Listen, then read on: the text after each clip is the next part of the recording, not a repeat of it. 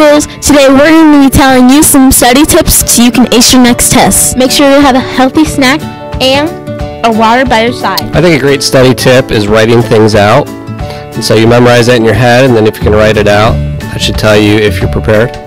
Study for 20 minutes.